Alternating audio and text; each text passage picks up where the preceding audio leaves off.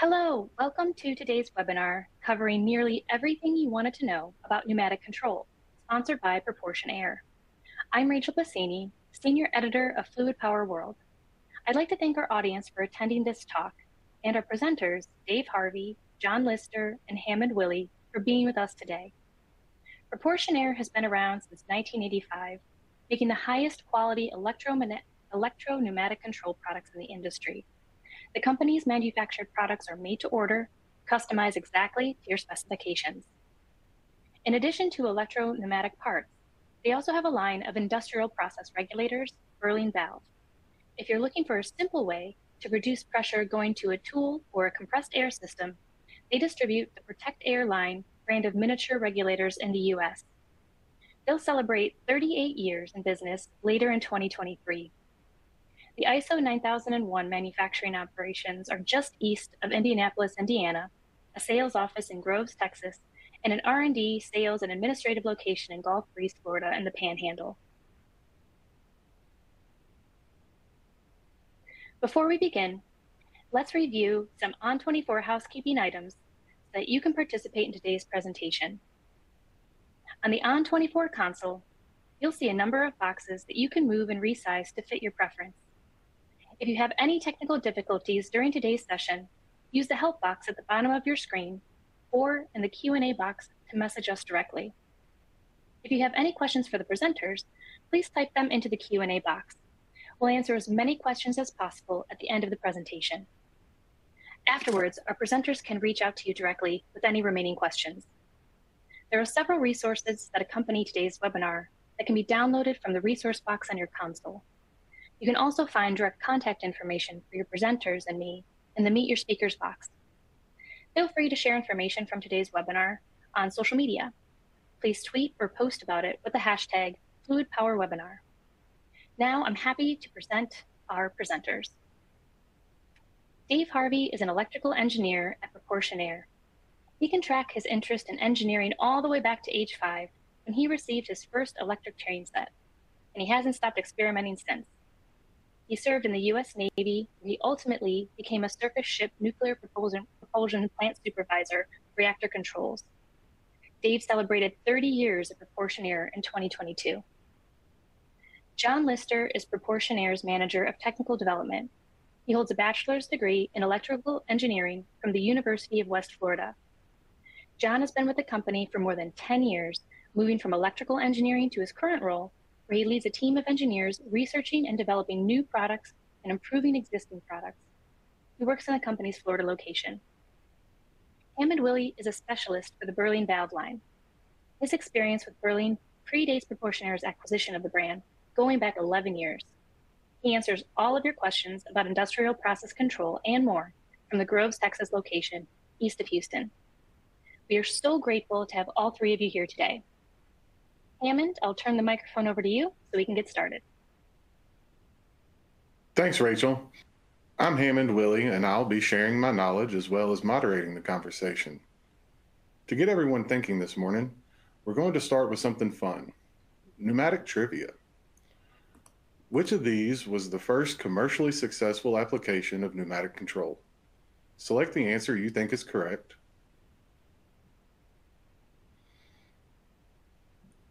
It may take a minute for all the answers to come in, so we'll share the answer at the end of the presentation. All right, if you're with us today, we know you're interested in pneumatic control. We've titled this session Nearly because some of the topics we'll touch on could be webinars on their own. We hope that you'll come away with a better understanding of what to look for when making decisions about pneumatic control. But why pneumatics? Dave Harvey knows a thing or two about some of the basic pros and cons of pneumatic, hydraulic, and electromechanical controls. Dave, enlighten us. Thanks, Hammond. The alternatives to pneumatic control are hydraulic and electromechanical. Each has its pros and cons. At first, I'll contrast hydraulic and pneumatic together versus electromechanical, since hydraulic and pneumatic systems are very similar. Generally, an electromechanical system is more accurate. That is the major reason to use an electromechanical solution. An example would be on a CNC mill. Typical pneumatic and hydraulic systems are not as precise. Other differences contribute to the decision to choose pneumatic, hydraulic over electromechanical. In pneumatic and hydraulic, the working fluid is compressed and stored. The energy conversion occurs remotely from the process that is being controlled, and so the heat generated is also remote to the load. Contrast this to an electromechanical system where the power dissipation occurs in the motor or actuator at the load. The heat at the load must be dealt with. Additionally, electromechanical components are larger and more expensive than their equivalent hydraulic counterparts for the same power delivery. These factors should be taken into consideration when choosing how to control your process. If electromechanical is not suitable, the pneumatic or hydraulic are the options. They each have good and bad characteristics depending on what you want to do. Here are some of them. The main benefit for hydraulic is hydraulic fluid is non-compressible. You can deliver a substantial amount of power to the load. It is also fast-acting, and as in pneumatic, the source of power and load can be separated. The drawbacks of hydraulic fluid is not very friendly. It's messy and flammable, and most hydraulic fluids are hygroscopic. That means that they can absorb moisture that will cause internal corrosion and contamination of the hydraulic system, leading to performance issues and component failure. Leakage can also cause a mess. It seems like dirt and grime are always attracted to it, and it's also a fire hazard. Temperature range may be limited due to changes in viscosity or fluid degradation due to heat. And for pneumatic, we also have some good and bad. For the pneumatic system, any inert gas may be used. And in general, leakage does not cause a mess or a fire hazard if you're using a non-combustible gases. Pneumatic leaks, something you put a little leak check on there and you get some bubbles, is really kind of bothersome, but it doesn't really present a safety hazard. The source of power, and on pneumatics, the source of power load can also be separated. You can operate loads in a hazardous classified environment this way. An example would be in a paint booth. Air is used to pilot the paint fluid regulator, and it's also used to pilot the fan air and shaping air regulators. Another thing with pneumatics versus hydraulic is gases are compressible, and this allows some inherent shock absorption in your process. Some issues with pneumatics are gases are compressible, so it takes the time to build up some pressure to do whatever it is you want to do. Also, the compressibility limits the amount of power that you can actually deliver to the load. You need a lot more air to do the same kind of work as a hydraulic solution. Also, pressure boundary failure can cause significant damage. Compressed gas will continue to flow at a high velocity jet until the system pressure equalizes with the atmosphere. A closed pressurized hydraulic system that does not have any trapped air will immediately equalize with the atmosphere when the pressure boundary is compromised. Now, if the power unit is still on, you're still going to have some flow and pressure. But regardless, it's generally not as hazardous as pneumatic rupture. Regarding bottle gas, it is stored at a much higher pressure than most pneumatic systems. This stored energy also has its hazards. A rupture on the regulator or the top of the gas bottle can be catastrophic, since it tends to become a missile projectile and cause great damage and great harm to us flesh and blood types. There are a few other differences between hydraulic and pneumatic. The infrastructure for hydraulic and pneumatic systems differ mainly because the hydraulic system is normally localized on an assembly or a machine, whereas a pneumatic system would have a distribution system throughout a facility that can be routed to many machines.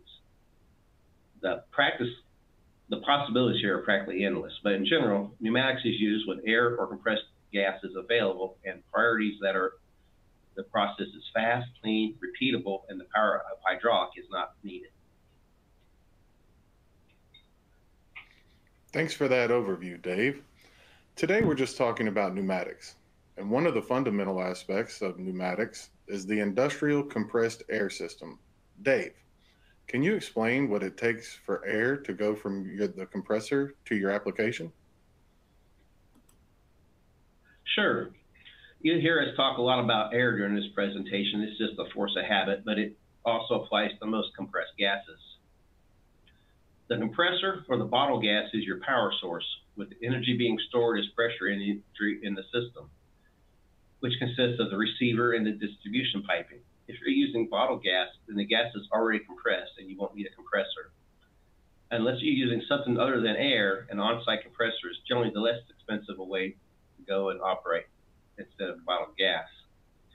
Air compressors draw in air from the surrounding atmosphere, and they compress the air to increase its pressure and density, and then it's usually stored in some type of receiver or pressure vessel.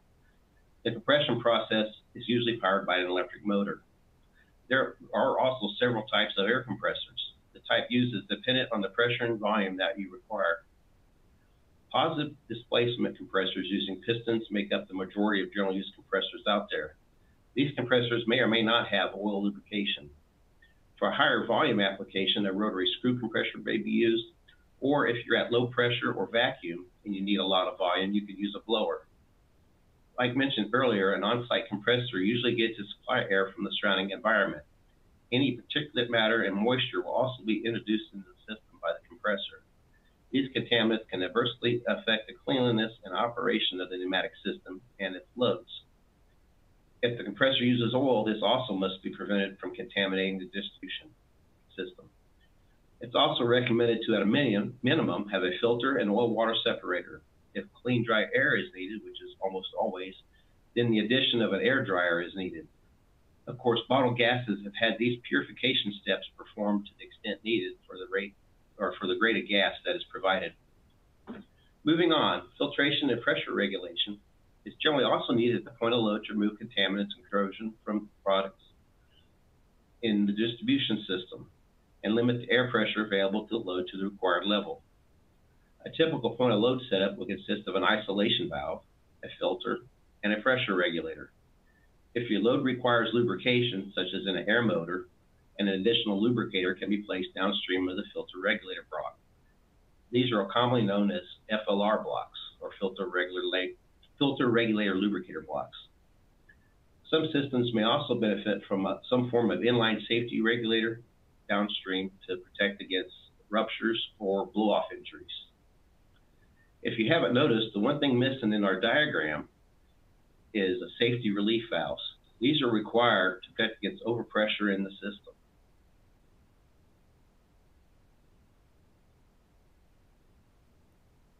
Dave, you've mentioned regulators a couple of times, and I heard valve. Now, I know that our very own Burling valves are actually a line of regulators. We hear customers use these terms interchangeably. Is there a difference, and what is it? You're right, Hammond. The term regulator and valve are often used interchangeably in the industry. However, they actually perform different functions as well. A valve is really a very broad term, and there's a bunch of different types of valves. In fact, a regulator is also a valve, but a valve is not a regulator. In general, a valve is a device that regulates and controls and directs the flow of a fluid, like air or water, by opening or closing or obstructing a channel or passageway. There's a variety of valve types like globe, gate, ball, check, butterfly, and a lot more. Each are suited to particular applications. A regulator is a specific type of valve that controls flow or pressure and uses some type of feedback to maintain that flow or pressure. Another type of valve that is often compared to a regulator is a control valve, as shown on the left in the slide. This control valve is shown without a positioner. The main difference between a regulator and a control valve is a regulator is capable of regulation without any external hardware, and the control valve requires a positioner. A control valve positioner can be either pneumatic, mechanical, or electronic. It's typically used to maintain the position of the valve based on a feedback signal from some external source to the positioner. For a pneumatically actuated control valve, the output of the positioner is a pneumatic signal. This comparison between a regulator and a control valve is common because the two are often used in similar type applications depending on the requirements. A control valve with a positioner performs the functions of a regulator but has specific features that make it a better choice in some systems than a regulator. Generally, a control valve is not used to control air or inert gases, but is more suited for high temperature gases like steam or potentially nasty process fluids. Since the actuator portion is separate from the actual valve itself, different materials construction and for the seals and elastomers that are compatible to the process media in the valve portion, while you can use least expensive seals and materials on the actuator. And if you're piloting with air, that's even better.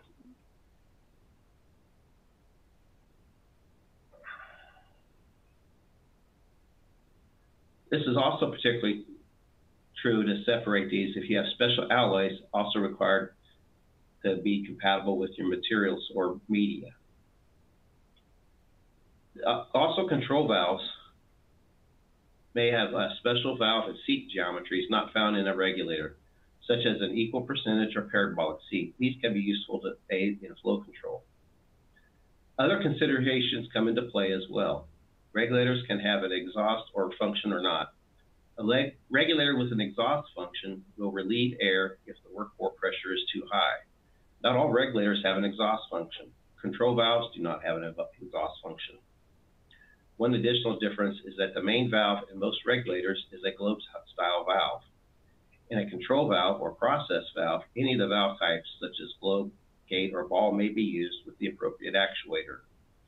Also, if you want a throttle flow, you need a globe valve or a needle valve. Ball, butterfly, or check valves and gate valves are not suitable for flow throttling unless they have a specific design.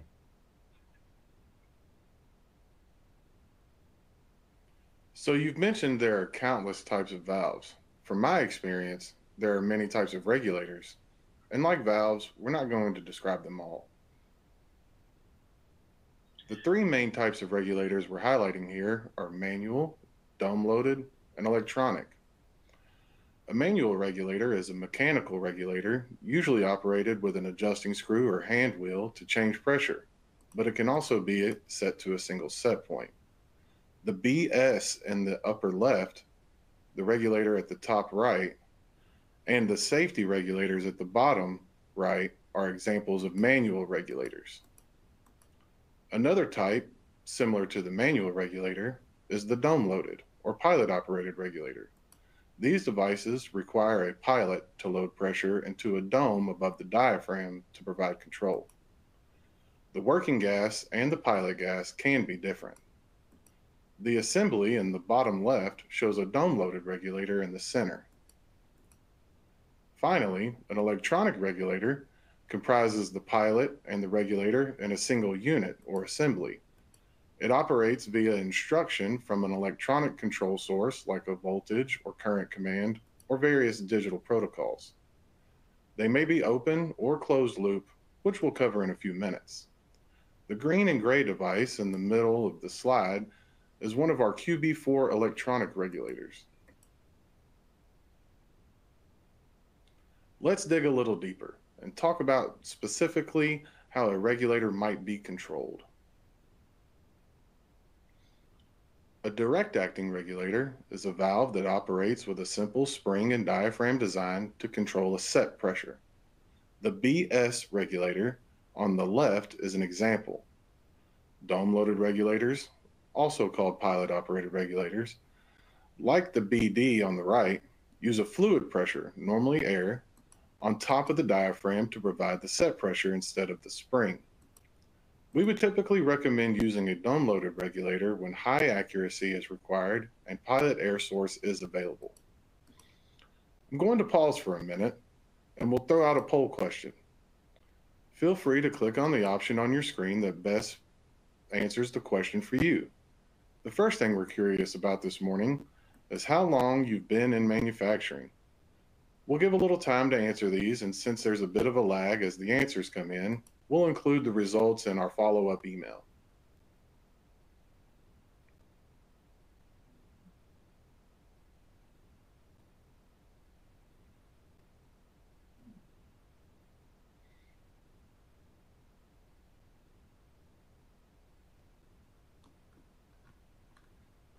Thanks for those answers. Coming back to our pneumatic control topic, the regulator type we've not heard much about yet is electro-pneumatic. John, how about you jump in here and tell us more about these devices? Thanks, Eamon. Electro-pneumatic control is the combination of electronics and pneumatics, using compressed air or using electronics to control compressed gases and air. There's many different electro-pneumatic components, but they all work under the same general principles of using an electronic signal to control pneumatic output.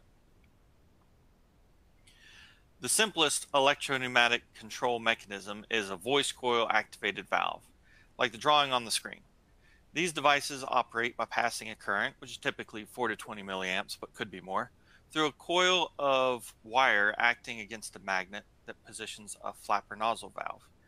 The opening of the flapper nozzle is more or less proportional to the current. These devices typically have no feedback, and they're considered open loop devices. They are often referred to as regulators. However, technically they're not, since they inherently lack a feedback mechanism.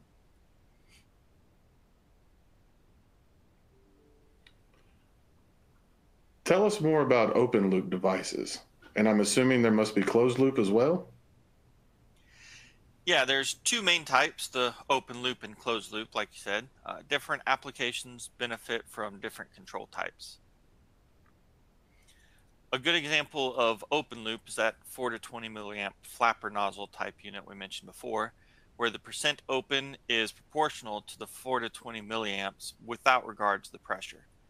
A system with open loop control like this doesn't have a feedback mechanism. For example, a signal is sent to a device like an I to P or E to P regulator, indicating a specific desired pressure output.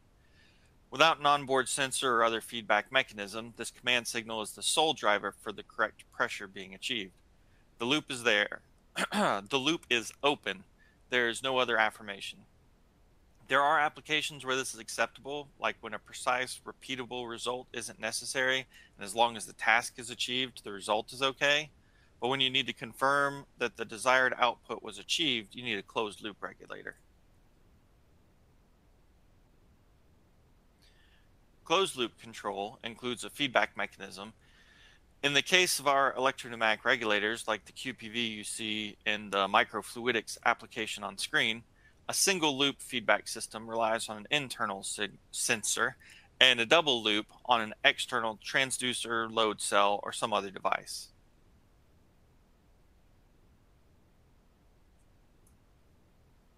So next, let's expand on the single and double loop ideas.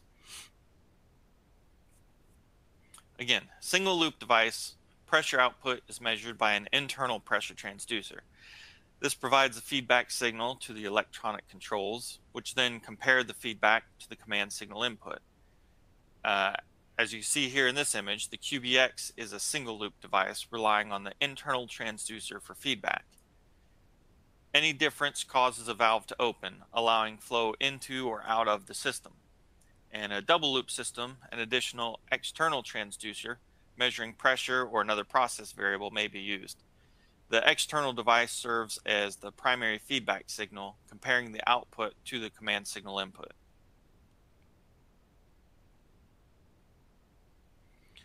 Double loop is one of our specialties. There's many scenarios where the second loop is useful. For example, when piloting a dome-loaded regulator, which has hysteresis, the attrition of the external control loop allows the assembly to overcome the mechanical hysteresis and maintain a more accurate delivery pressure.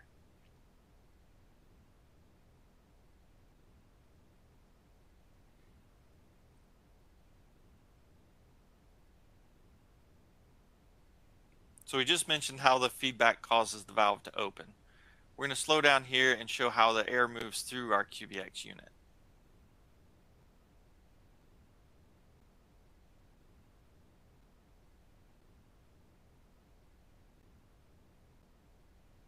Our animation shows air movement through the QBX. When both valves are closed, there is no change. When given a higher pressure command, the inlet valve on the left opens and an output pressure is provided. The inlet valve closes when the pressure set point is achieved. With a lower set point command, the exhaust valve on the right opens and the output pressure relieves to atmosphere.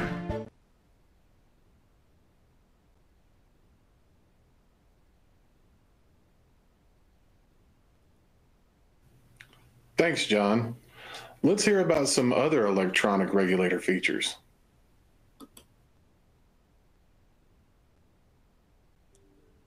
A more advanced electronic regulator will have a pressure sensor to measure the output pressure. The regulator will provide electronic feedback to a control circuit that modulates solenoid valves, which maintains a fixed pressure output proportional to the command or set point signal. This type of regulator will often have additional features not possible on other control methods. Features like an electronic signal representative of the actual condition of the output, as whether this is pressure or flow. Various fail-safe options, such as fail to atmosphere on loss of electrical power. They may have automatic error and fault detection. Feedback may be something other than pressure or flow, and it may be provided through a PLC by some other process variable, such as temperature, force, torque, speed, size, displacement, things like that. Feedback device may be remote to the electronic regulator. Using electronic feedback allows real-time sensing of a remote process variable without the additional plumbing and potential time delay for a pneumatic signal to travel from the process all the way back to the feedback device.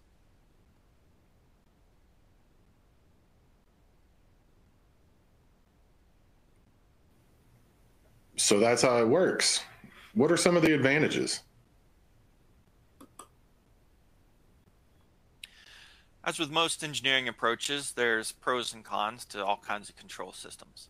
The most common advantage of using electro-pneumatic control system covers the cost, the maintenance, the power distribution, weight and size, cleanliness, leak effect mitigation, and safety.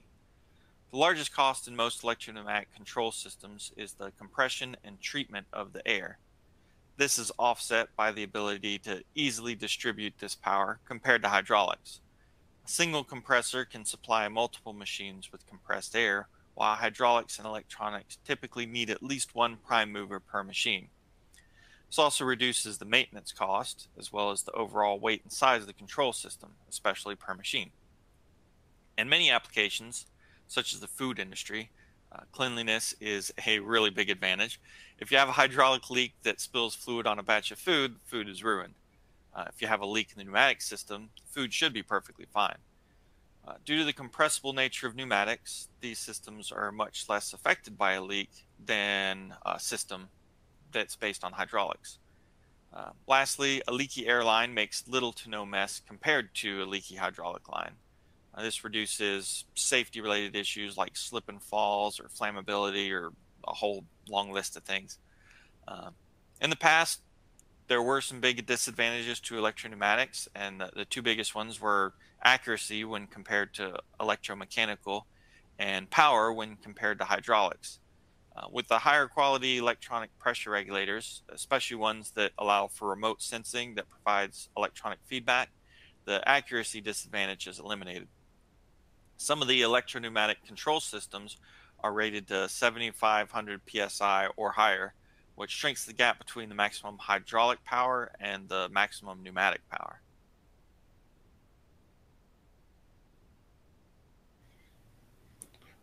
So now we know the advantages.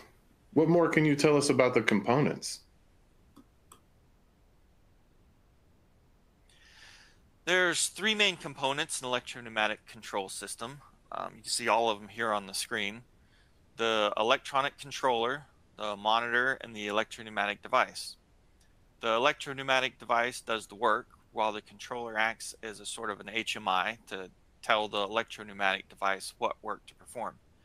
Then the monitor indicates that the device is working properly. Beyond that, there's many different pneumatic actuators and various sensors that can be included in an electro-pneumatic control system.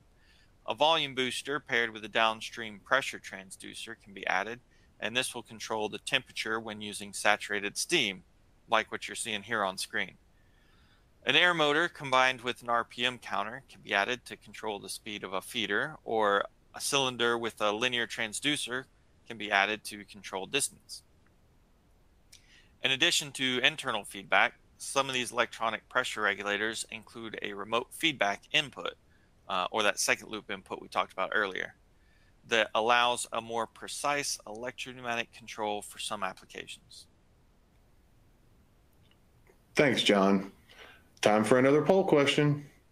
As we talk about components and applications, think of your own search process. Choose which methods you use to find this information.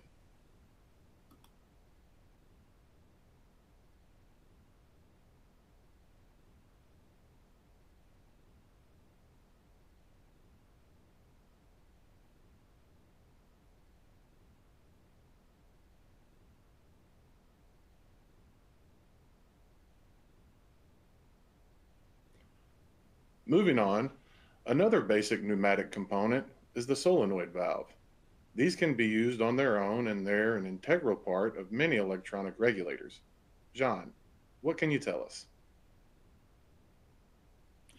With a traditional solenoid valve, there's really only two states, open or closed. The fastest open-shut cycle will move a certain amount of air. This could be too much air for the application, which would overfill whatever is downstream.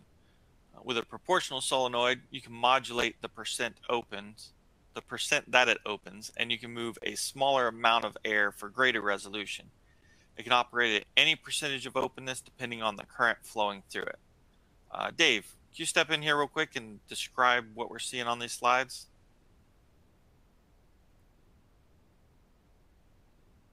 Sure, John. Shown in the illustration, we have the graph's response of two different valves. The one on the left is a traditional solenoid valve, and the one on the right is a proportional valve. As you can see on the left, as the current increases, you get to a point where the valve repositions open, and it does this very rapidly. After it's open, the poppet has moved, and the magnetic circuit of the valve is more efficient, so it does not take as much energy to hold the valve open as it did to open it. As we reduce the current, we can see this as the current goes to a lower value before the valve shuts. This is normal hysteresis of the valve and how a standard solenoid valve operates. For the valve on the right, the proportional valve, it's a little bit different.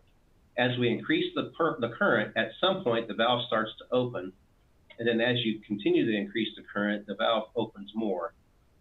The percent open is basically more or less proportional to the amount of current.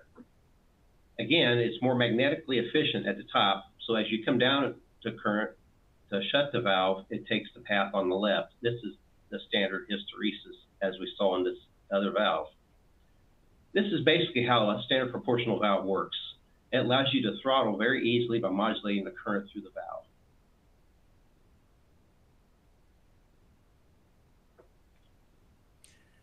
Thanks, Dave. Because I'm an engineer and I like graphs, we'll move to another graphable topic next.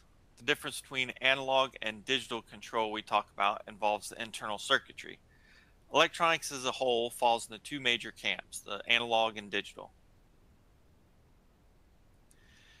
Analog signal has infinite data points between any two voltages. So the range between 0 and 1 volts has an infinite number of data points, the same as analog signal between 0 and 0.001 volts. Digital signal has only two possible states, a logic 1 or a logic 2, or logic 0, sorry.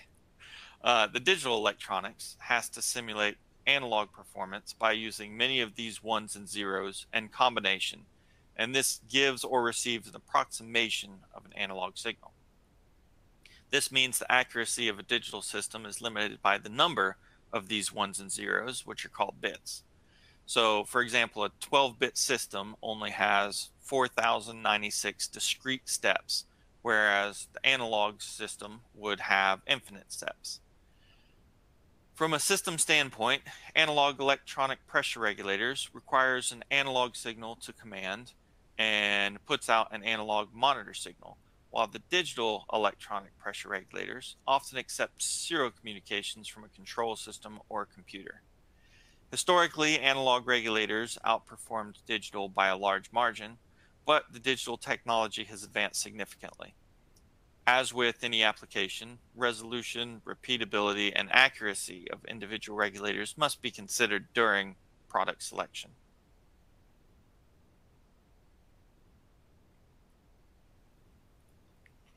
Now we know some of the basics about how things work. Dave, let's come back to you. I know I'm in a perfect situation for pneumatic control. What do I need to know to make sure I'm choosing the best product for my application? Thanks, Hammond. When our applications team is configuring a pressure regulator for a customer, we may ask several questions. Because our products are customized for your application, we try to collect as much information as possible to get you the right device. Even if you are ordering a standard off-the-shelf product, knowing the answers to at least a few of these questions will make your choice easier. We'll start with a few simple ones. What's the media that you're going to be using with the product? What's the units of measure? PSI, bar, torque? Also be ready to share the temperature of the media and the temperature of the environment. Other environmental factors can be useful to know as well. Where will your device be located? Is it near a power source, near air, inside or outside? Is your supply pressure? Are you coming from your shop air system or bottled gas? And your full working pressure range desired for the unit. These are all critical information. For electronic units, what signals are you going to control this with? There are many options. You can go with a basic 4 to 20 or 0 to 10, or even some network Ethernet protocols or proprietary protocols and software. Next, what are the accuracy requirements for the application? For an application where exactness isn't a big concern, like you're trying to regulate an AOGD pump in a factory, say 5% is probably okay. But if you're trying to control fluid in a microfluidic channel, you're probably looking for an accuracy more like 0.5%. Even when you're trying to control pressure, understanding the flow conditions in your application is necessary. It's important to share even if the area downstream of your controller is under constant flow, or will it be regulating pressure to a static volume. With that in mind, what forward flow and exhaust flows are you going to need? If you're moving small amounts of air and the amount of air consumed downstream is low, your flow needs may be negligible. However, if a lot of air is being consumed downstream, adding a booster may be necessary to deliver this volume. If you are regulating pressure to a static volume, what is the total downstream volume that's going to be controlled, and how fast do you need to fill it? Sometimes a regulator may meet all of your other criteria, but because of flow limits, it may take 5 minutes to fill a volume you like to fill in 50 seconds. Basically, if you have excess flow capacity, it's often desirous for a successful application. In addition, what's the pipe or hose size that you are intending to use with the application? This is another piece of information that helps determine the flow needs and the sizing of the regulator. If you're able, offering an additional description or a schematic of your application can also help. Once our team has this information, they can use it to pick the right pressure product for you and to size it correctly for your flow requirements or CV. That CV requirement is another piece of information that's helpful on a dome-loaded or direct-acting regulator. Okay, you mentioned CV, which is a value representing the flow capacity of a pneumatic component. Using a sizing program with a CV calculator, we can determine the flow capacity a regulator would need for the application. This information helps us determine exactly what size regulator and CV rating is needed to properly handle the pressure and flow requirements. Now, these questions were about pressure regulators. If it's a flow control device you're looking for, much of the basic information is similar, but you'll provide your desired flow control range. In short, the more of this information you can provide to a vendor, the better. It is less likely that you will be able to rely on the vendor's expertise if little or no information is available. Time for another poll question. You've heard about some components, and now we're curious. What are the most important factors to you when choosing a product? Please click on all of the answers that apply to you.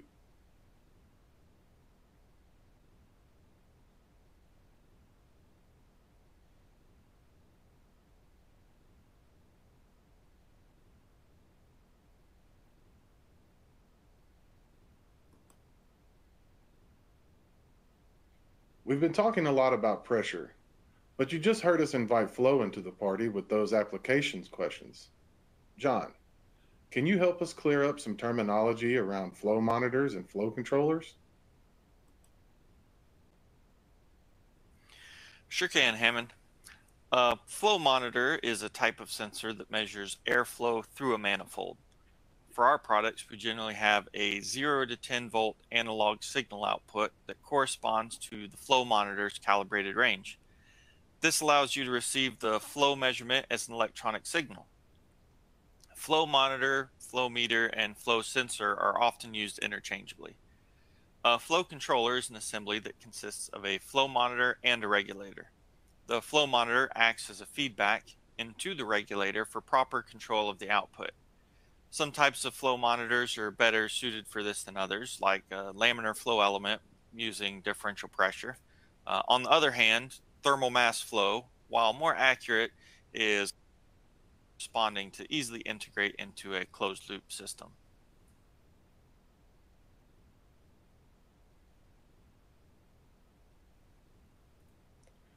Now, you have a unit in place for pneumatic regulation. What kind of maintenance program should you expect? Keeping your regulators and loads working well requires keeping your entire compressed air system clean and working well. Some kind of maintenance program is definitely beneficial. A couple simple practices will help. Most are not hard. Say, when you come in first thing in the morning, if your compressor uses oil, check the oil level. You can drain your receiver tank and coalescing filter drains. Check the status of your air dryer. If you're using a desiccant type air dryer, you'll have a visual indicator showing the condition of the desiccant. For refrigeration type, you'll have a dew point meter or something indicating the moisture content of the air. Make sure your system pressures are as expected. Listen to your compressor operate. If you notice it sounds different than normal, maybe time to check a few things on it. Elsewhere in the system, at the point of load, basically, you check for proper pressures, that your filters are drained, and that the inline lubricators, if you have any, have proper levels. These routine checks can prevent issues down the road and increase the reliability of the system and its loads. Also, as a side note, depending on your local requirements, some air system components, such as receivers and relief valves, may require an annual inspection or testing by an outside accredited body. In addition to the air system, regulators also need a maintenance schedule to ensure reliability. On the screen, you can see some of the results of improper regulator maintenance. Regulators are still mechanical devices subject to their own wear-out mechanisms. Valve seals and elastomers can become worn and brittle over time. And if you don't have them compatible with your media, the seals can have geometric changes to their size by either the fusion of the media into the elastomer or by some other chemical attack. Any of these can cause a change in seals. Any of these can cause a change in seal geometry and strength, leading to seal failure. For this reason, checking the compatibility of the seal with the media is a must. Electronic pressure regulators have their own maintenance requirements as well. In addition to the wetted parts and the elastomers mentioned above, an electrical distribution system and the power for a signal must also maintain.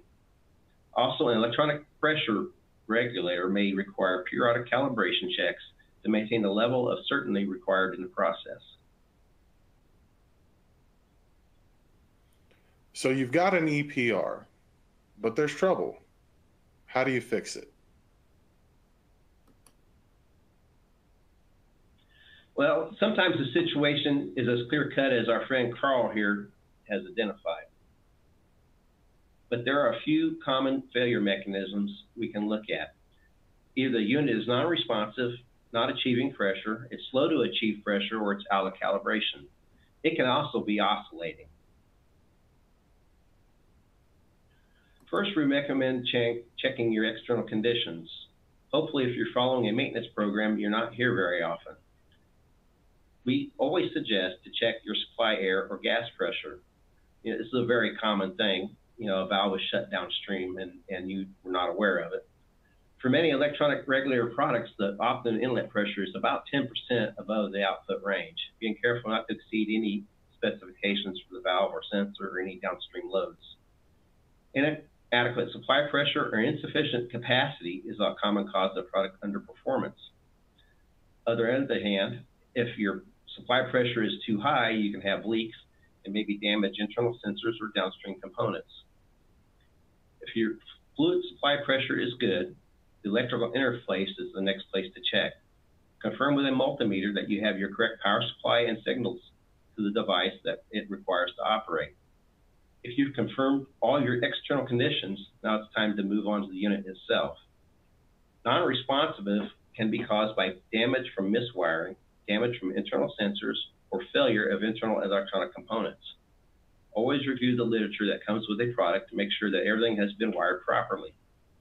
If you're using an external feedback device, an incompatible transducer could cause erratic or no operation. Always check for compatible signal types and ranges. Another mode of failure is oscillation. This is more of a system issue.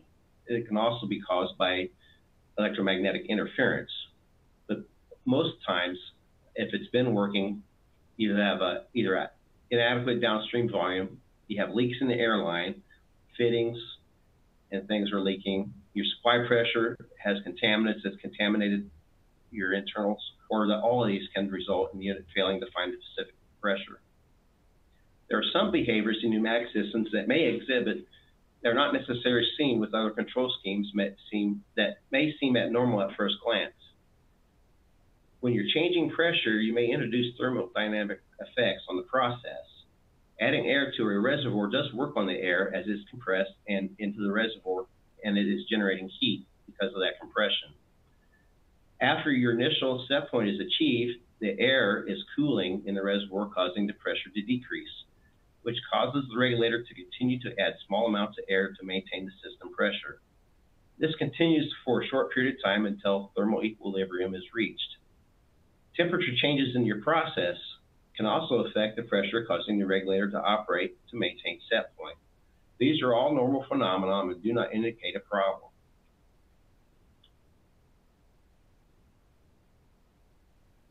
Great info on troubleshooting an electronic unit. Let's talk about a mechanical regulator. On a mechanical regulator, overriding delivery pressure or failure of the main valve to close is generally a symptom of the spring being tampered with or the valve seat having debris. Readjusting the spring, cleaning, and replacing internal parts often solve this problem. Debris buildup on the stem and guiding passages can cause hunting. Again, cleaning and replacing parts should solve the problem. Sagging delivery pressure or failure of the main valve to open is another possible observation. Just like on the electronic products or any pneumatic-driven device, confirming an adequate supply pressure is important. Another potential cause is a sensing port being plugged, so clean is necessary. Many regulators also have rebuild kits, which should be part of your regular preventative maintenance program.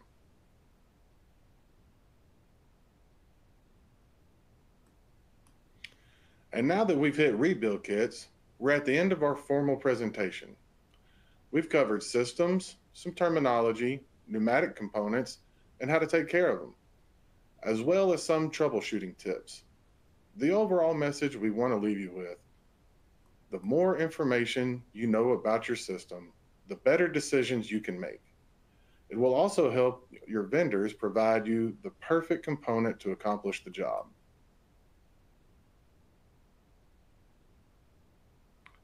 Now, the answer to the trivia question from the top of the session. If you said pneumatic mail tube, you're correct. Pneumatic mail tubes were introduced in the U.S. Post Office in the 1890s. Nail guns came about in the 1950s, and Chuck E. Cheese had his first animatronic characters in 1977. Congratulations to all who answered correctly, and thanks for listening to our pneumatic control presentation. If you have more questions or just want to reach out to us, you can find our contact information on the screen.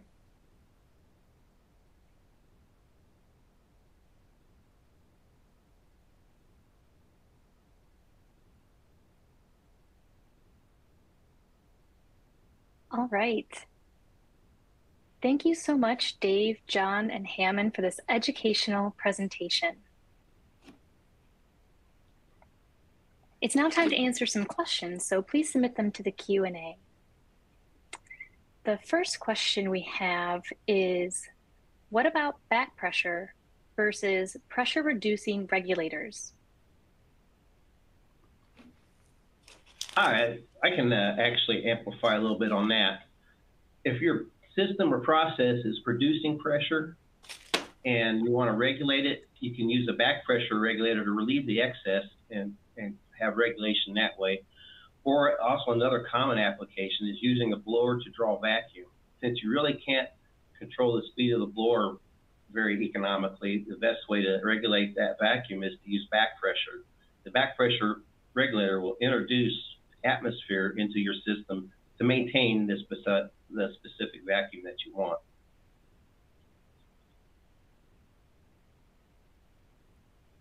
Okay, next question. What if my media is flammable? I'll do this one also. Basically, your flammable gas or media, if it's contained within your pressure boundary or your piping system, it's not a problem. The issues arise if your system has a leak, or say you're using a regulator that has a relieving function and it exhausts into that atmosphere. Introducing the flammable material into that atmosphere changes that into a hazardous classified location. There are units that are operated or certified for operation in hazardous classified locations if you need something like that. But in general, as long as you contain the fluid within your piping system, it's not an issue. Okay, great. All right, the third question we have is, what was the most interesting request that you've received? I don't know about most interesting, but the most satisfying applications I've worked on were for water features.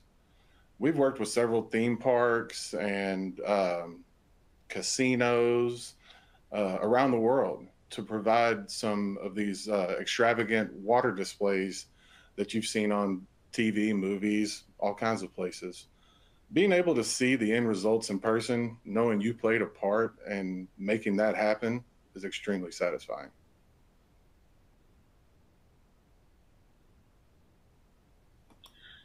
All right, I guess this is Dave again. My most interesting one, I suppose it involved a instrument bay on a telescope.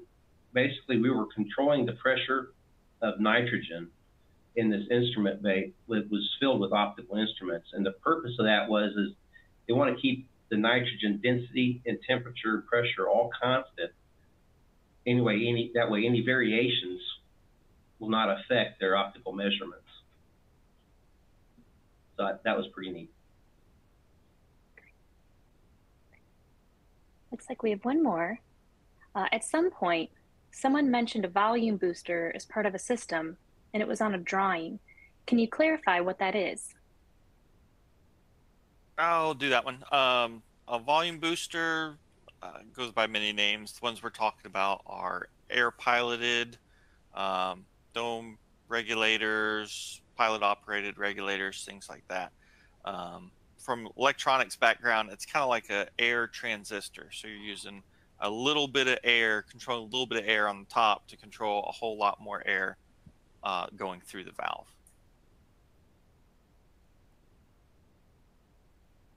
Okay. Well, it looks like that concludes the presentation for today. If you have additional questions, you can still enter them in the Q&A box and be contacted directly. Thank you everyone for attending this Fluid Power World webinar, and to Dave, John, Hammond, and Proportion Air for helping bring this excellent information to our audience. This presentation will be emailed to everyone later today, and it'll also be available at fluidpowerworld.com. Thanks again for joining, and make it a great day.